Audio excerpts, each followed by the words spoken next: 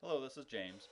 Today I'm going to show you how to create customer ID barcodes that can be used on the back of a loyalty card, rewards card, whatever you want to call it. First thing we're going to do is go ahead and bring up CashFootprint.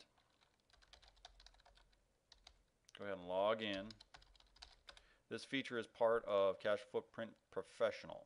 So you're not going to be able to print out the barcodes from the customers directly at this time.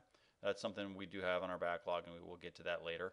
But for right now, you can go to Inventory and then Barcode Labels.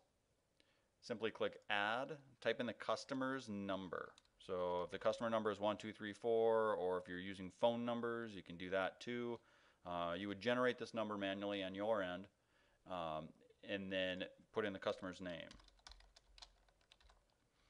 And when you click Save, give it a number of labels you want to print. I want to print one label for this guy. I'm going to hit Save and then Print.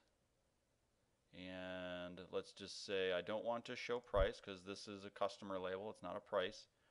And I want to show the barcode and everything, so simply do Preview, and there you go. That's all you have. So you have the customer's name will be on top, the barcode, and then their actual customer number. So if the barcode doesn't scan for whatever reason, you can just type in the number.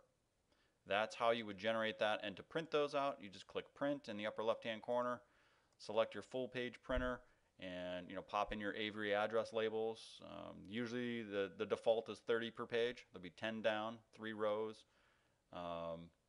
Pretty simple. So if you have any questions, please give us a call at 855 Lot Hill, or shoot us an email at product.support@lothill.com.